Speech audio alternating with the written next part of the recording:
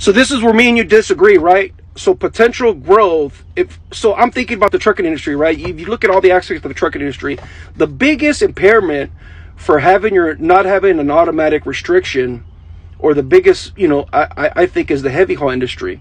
And that, if you look at what's going on in the trends in the trucking industry, what Chase Barber is doing in Canada with Edison Motors, it looks like he's going to make a heavy haul truck, and that's going to be where you would have your most benefit of having your automatic restriction lifted, is in the heavy haul industry. And it seems like the electrification of trucks is going to be the first place, one of the first places that it's going to have a real impact, because of the torque and the electric motors.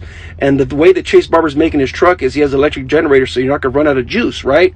So if you look at the industry as a whole, as all these trucks getting cycled in and cycled out, and the used market, if you look at the used market of trucks, more and more are becoming automatic. Almost all new trucks manufactured in the United States, or that are used in the United States, are automatic, right? And from 0 to, like, say 3 years of driving, you would be better off driving an automatic transmission because of all the distractions and everything else that goes on. You will be a safer driver in the years 0 to 3 with an automatic restriction. That's just the way it is. If you look at the trucking industry, if you look at all the distractions now, you have yourself, you have all this other stuff that's a distraction. But if you don't have to work, and you're less fatigued.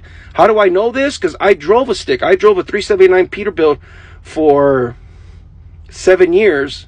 I did local driving with the stick, and I also did local driving with an automatic, and I did over the truck I currently drive is an automatic.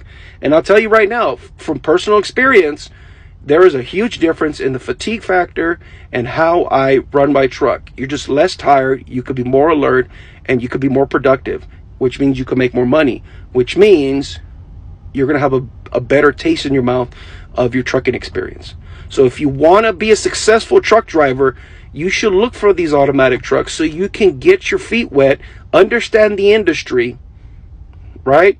And then if you want to drive a stick, you can do that later, and you could pay for it yourself. If you have enough money to pay for it yourself, then you could potentially be in that position. I see your point, and it's not zero. It's not zero potential growth, but it's inconsequential, in my opinion, right? And I'm a current truck driver in the industry. What are your thoughts? Bye.